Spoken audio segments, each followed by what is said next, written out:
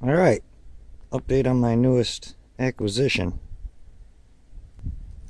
73 Road Runner. It's originally a 340 automatic car. As you can see, there's not much of the original stuff left, but the important stuff, the sheet metal, quarter panels, floors, are all still there. Got the window trim for it. Got to get the glass. Just got tail lights for it. I got to get both the bumpers.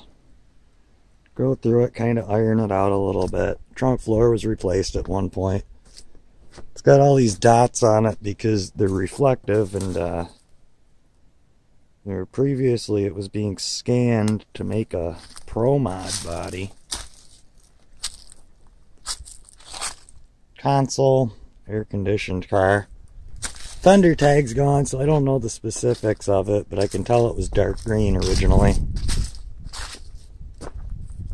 And I was kind of surprised with it. A friend of mine brought it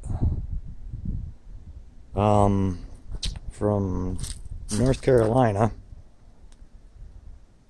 as a tribute to his mother-in-law who passed from cancer, and always prayed for me in my battle with cancer, even when she was dying. So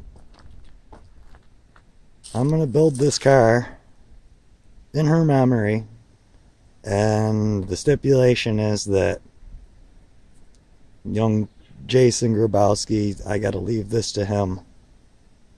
So he's named after me and stuff, which is pretty awesome in itself. So thank you, Jimmy.